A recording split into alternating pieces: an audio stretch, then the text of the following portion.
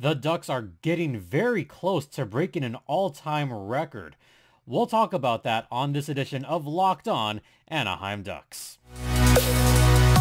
You're Locked On Ducks, your daily podcast on the Anaheim Ducks, part of the Locked On Podcast Network, your team every day.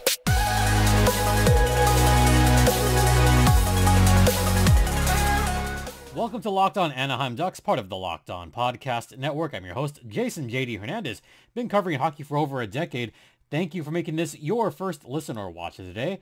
And just a reminder that you can find this podcast on any streaming platform like YouTube and ad-free on Amazon. So check us out there. My personal Twitter is at StimpyJD, voila. And the show's Twitter is at LO_Ducks. Let's get right into it. So we're getting close to seeing the Ducks breaking a dubious record that apparently a lot of you weren't really aware of, because I all of a sudden got a bunch of just different messages like, wait, how come we haven't talked about this particular record? Well, it turns out that when I tweet about it, I get messages about this. So let me just track back to something that I've kind of shared on the podcast, but I hadn't tweeted about it.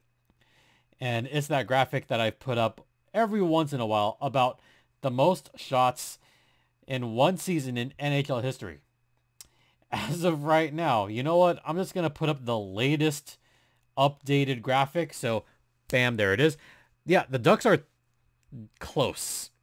They're 30 shots allowed away from breaking the all-time record for most shots allowed in a season. And by the way, I'm using this graphic now because, look, let's be real here. The Ducks defense has been non-existent. Although the defense was a little bit better on this game against the Edmonton Oilers. They only gave up 33 shots. Yeah, only. But they're getting close. 30 away in fewer games. It's bad, folks. The Ducks are not only going to break this record, they're going to shatter this record because they're 30 shots away with still four games left. That is a lot. At this rate, they would have to average 7.5 shots per game to tie the mark, but that's not going to happen. They're playing Arizona next. They're probably going to beat that record against the Coyotes. So I think that's going to happen. And then after that, they'll probably allow another 100 plus more goals. They could get to 3,200 shots allowed in a season, which would be far and away the most. So when you talk about breaking records, you know, breaking records would be like, oh, they could get like 3,080 something, 3,090 something. No, they're going to clear this by a lot. And frankly, I'm surprised they didn't go further up and pass Washington in this game. Because, like I said, only allowing 33 shots against the Oilers, that's kind of lucky, folks. That's not too bad. And I've talked about this record a couple of times on this podcast, but again, this goes without saying. This is a mark that's going to get just blown out of the water, and it's a testament to how much John Gibson, Anthony Solars, and Lukas Dostal has been working. In fact, Dostal is approaching the Ducks' rookie record for most saves in a season. Wow. And Dostal's played in fewer games than a lot of Ducks goaltending rookies of the past. And he's probably going to break that record because I expect Dostal to get the majority of starts at the very end. And the main reason is the backup for this game was not who you thought it was. Ole Eriksson Ek got called up to the Ducks. Let me repeat that. The backup for this game was Ole Eriksson Ek. And he's certainly not going to get any starts for the Ducks this season. So it wouldn't surprise me at all if Dostal gets the last 4 starts of the season. Like, only 4 games left. Dostal should get the majority of starts. And it's not his fault. It's really not his fault. Gibby has done a great job. Dostal's done a tremendous job Dostal could have given up a couple more goals, and it would have been a quote-unquote normal game for him. And that's fine. But to see this mark just completely blown out of the water, it's distressing. Distressing is the word I'm going to use here, Ducks fans, because look, this is not supposed to be where the Ducks were right now. The Ducks were supposed to be further along in this rebuild, and they're not. They've regressed. Now, to be fair, the Ducks still do have the worst record in the National Hockey League as of this moment. They still have the best odds to land Connor Bedard, and that would be a massive get for the Ducks. So I'm trying to look at this as half glass full as possible, and it's difficult. It is difficult to talk about this. You know, I'm not here reveling at this record. It sucks. It absolutely sucks. It shows just how far back the Ducks have gone from season to season. And I would consider this a lost season, not just for the Ducks, but I would consider this a lost season organizationally, because the Ducks are out of the playoffs. The San Diego Gulls, they're dead last in the league. The Tulsa Oilers, they're dead last in their division. They're almost dead last in the league. Almost. But this is up and down the organization. It's bad.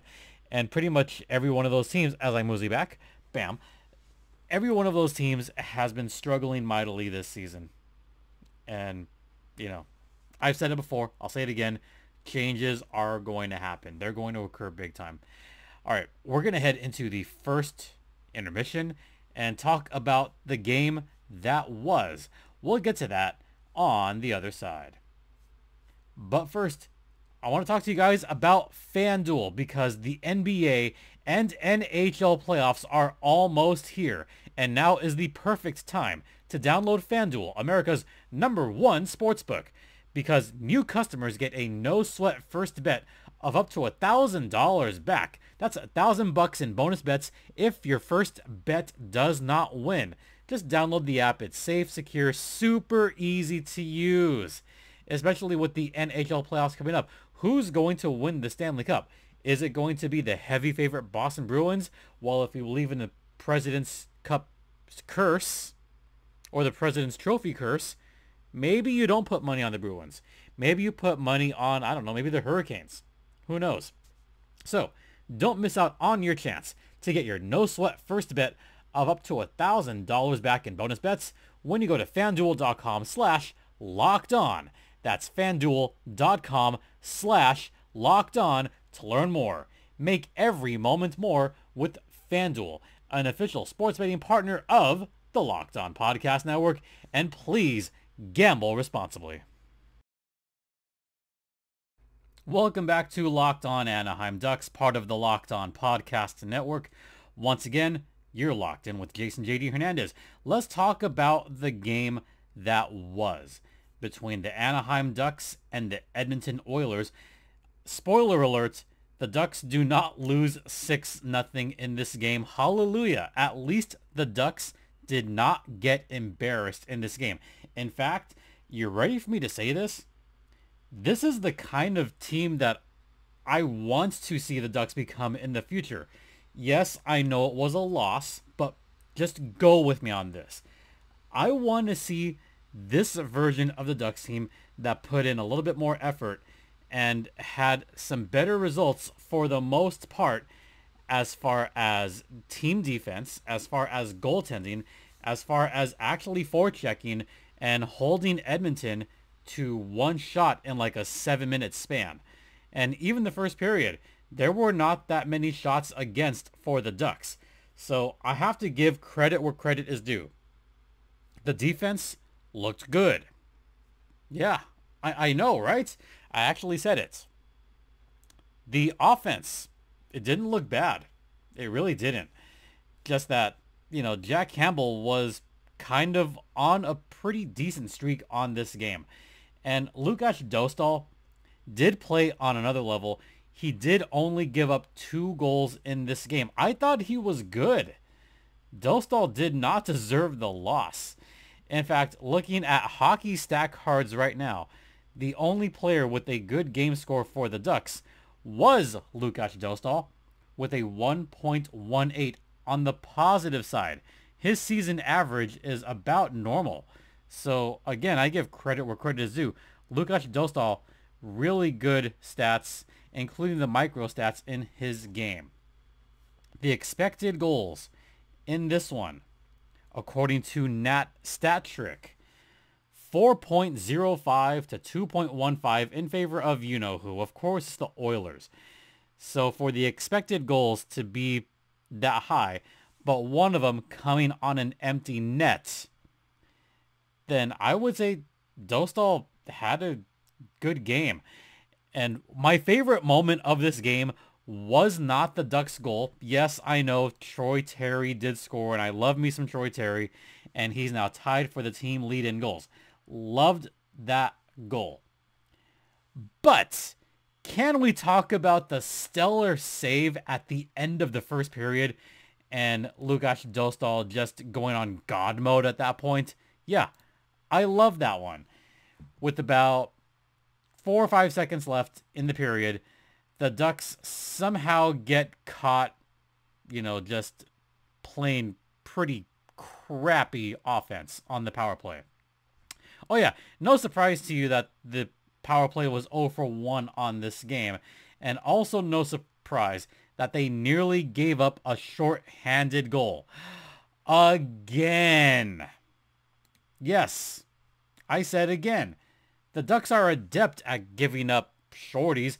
They're adept at having poor just judgment as far as trying to make those cross ice passes at the wrong time. The wrong time. And then you have Nurse coming in. Yeah, I know. The lesser of the popular Nurse family. I mean, Sarah Nurse, I think, is tremendous and should get all the awards. But Darnell Nurse came so close to putting away a puck at the end of the first period, and Lukas Dostal just went God mode. The bakery was closed shut at the end of the first period. Mwah! Chef's kiss. Loved it. That kept it 0-0 at the end of one period, but then Klim Kostin and Nick Bukestad scored both goals for Edmonton. How about that third line for the Oilers? They looked pretty good. I mean, when you have McDavid and company not working out, when you have that top line not working, it's a good sign for the Oilers that the third line is beginning to step up more. So this could be dangerous for the Oilers. Hey, Edmonton could still get the #1 overall seed. Let me repeat that for everybody in the back. The Edmonton Oilers, believe it or not, could still get the #1 seed in the West for this playoff. Especially if Vegas loses a couple of their final games at the end of the season. Then, hey, you know what? You never know. I mean, the Kings could too, but they've got a tougher road. It's going to be between Vegas and Edmonton. And I don't think Kings fans would mind seeing Vegas in that first round. I don't think they'd mind at all. So that could still happen. Yeah. But going back to just Darnell Nurse getting stopped.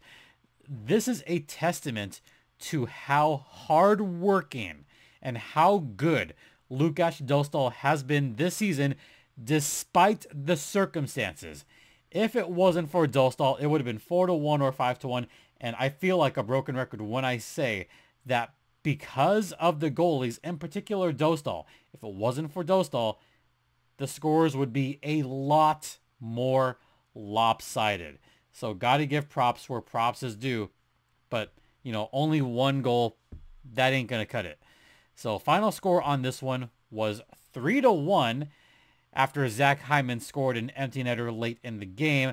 And, oh, by the way, how about that unselfishness from Connor McDavid on that 3-on-1 with an empty net?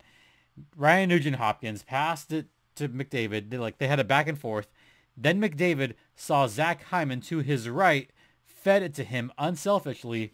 So McDavid with yet another point. He's at 148. He's going to hit 150 points this season. That is insanity. Oh my God, that's insane. All right, we're going to head into the second intermission, talk slightly more about this last game. And yeah, I'll talk about just, what's coming up next. Stay locked in.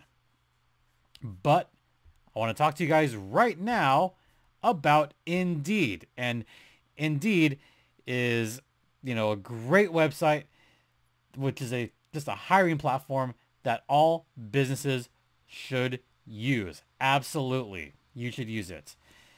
It's a hiring platform where you can attract, interview, and hire all in one place. Don't spend hours on multiple job sites looking for candidates with the right skills when you could do it all with Indeed.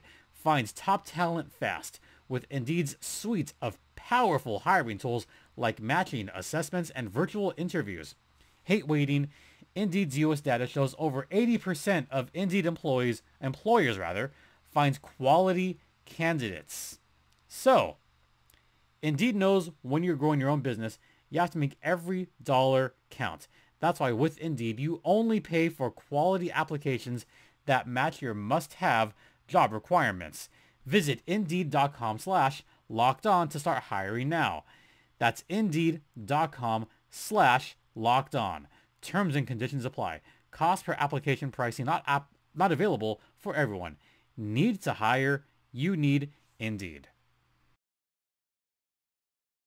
Welcome back to Locked On Anaheim Ducks, part of the Locked On Podcast Network. Once again, you're locked in with Jason JD Hernandez. Just talked about that last game against the Oilers. Just a couple more things that I want to just get to really fast. First, I know I jokingly said that Leon Draisaitl was going to score 1 against the Kings, 3 against the Ducks. Well, the second part didn't happen, but Draisaitl did get a goal in last night's game against the Kings. So Draisaitl now has 51 goals. McDavid still, over about a dozen clear of him. It's insane how good those two are. I just still cannot believe that 1-2 punch. They're going to be a tough out. As far as the Ducks are concerned, here's the good news. The Ducks have the worst record in the league. There are 4 games left. Their next game is not until Saturday against the Coyotes. Then they have the Colorado Avs on Sunday, Vancouver on Tuesday, the Kings on Thursday, and then that is it. That is the end of the season. The San Diego Gulls have a couple of games after that on the road, and then that's it because Tulsa's done. Yeah. No more actually covering, Ducks hockey games after the 15th. Ugh. Yeah. So I also want to mention that this tank squad that's going on right now, yes, this is not what we were hoping for at the start of the season. I get that. But you have to look at the big picture here. Big picture is that you want to guarantee yourself a top 3 pick. If there was any time for Anaheim to just mess around big time with their roster and just throw crap at the wall, this is it. Now, would I like to see the Ducks beat the Coyotes? Absolutely. I said about a month ago that if the Ducks are going to win one more game this season, let it be against the Coyotes. And you know what? I think I'm going to stand by that. Well, I'll see how I feel on Friday, because here are the games of importance for Thursday. The Columbus Blue Jackets take on the New Jersey Devils at the Rock. That's Thursday afternoon. Then we have another game of great importance, one that I'm going to be looking out for. The Chicago Blackhawks at the Vancouver Canucks. Maybe Vancouver will suck even more that Chicago will win that game, so keep an eye out for that one. Then we have the Colorado Avalanche against the San Jose Sharks. So we are rooting for the Sharks to win.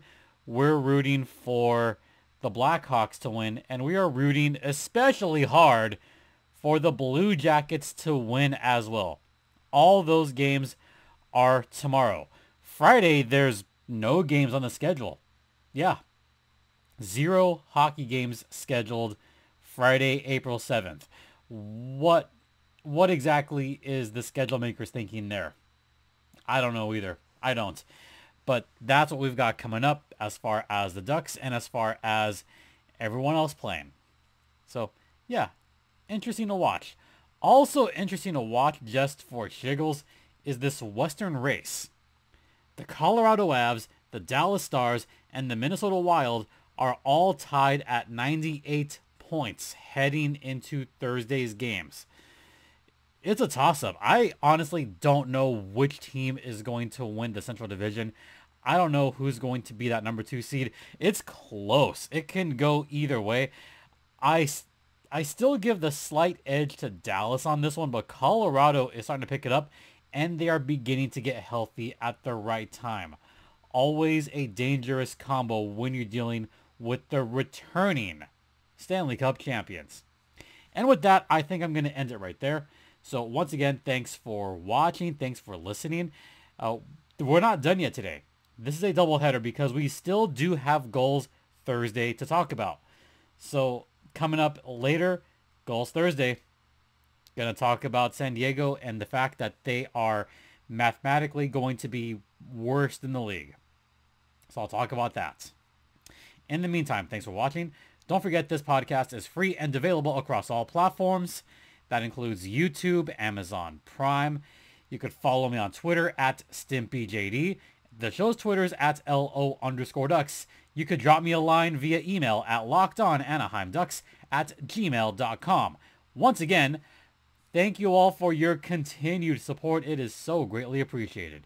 For Locked On Anaheim Ducks, I'm Jason J.D. Hernandez saying have a great rest of the day. Please remember to be safe out there. Be kind to one another, and Ducks fly together.